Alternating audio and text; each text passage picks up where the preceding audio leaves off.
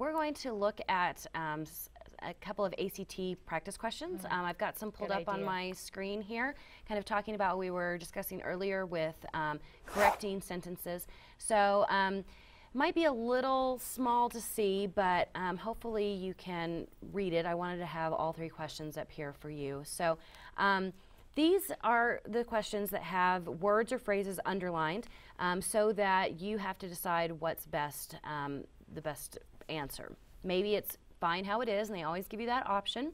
You can see with this first one, it said, to judge the Tidy City contest, we picked an uninterested party. It kind of sounds okay the way it is, and you have A having that exact same option. But you need to think about the word uninterested, interested, and we have another option here, disinterested.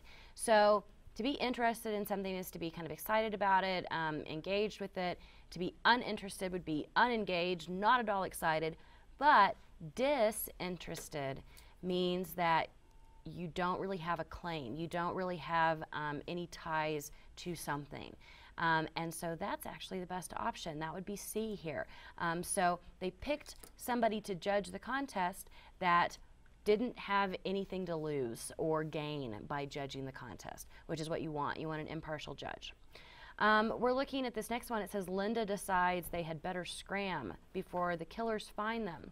And so you may not understand what the word scram means. It's actually, you know, kind of a slang, but it means to hurry and leave. And so we're wondering, you know, what's the best option? Had better leave, should hurry and scram, they could hurry and leave, or they had better get out. With these, you're always trying to pick what's best. And with this one, it actually looks pretty good the way that it is, but had better is kind of wordy, so you might want to go with C again here. Now, I'm not trying to tell you that C is always the answer, but that just happens to be the way it is right now. There are some test-taking techniques that do involve some strategies like that, but just picking C throughout the test is not a very good idea. So the next one here says, I really dug the character of Brutus. Now, that means that somebody was, you know, kind of into them, they were excited by them, they were interested in that character, and again, you have dug as A, thought about, B, thought of, admired, or gazed at. Now we know that they're not talking about looking at him because they're talking about reading this character. Admired the character of Brutus. I don't know. Brutus was not necessarily an dishonorable man, as Mark Antony would have told you he was, but probably not admired.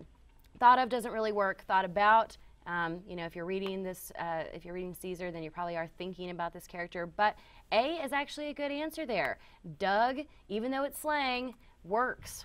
Okay, it's a good answer there. So some of these things you're going to have to think about. The ACT is timed, so if you get into the practice of kind of doing this quickly, you know, we kind of covered this in just a couple of minutes with just these 3 questions. So you need to kind of get into that that routine of looking through the answers and picking the best one and having a reason to justify why you picked it. Okay, so we'll look at more of these later on, but remember, if you have any questions, you need to call us because you can win prizes. Okay?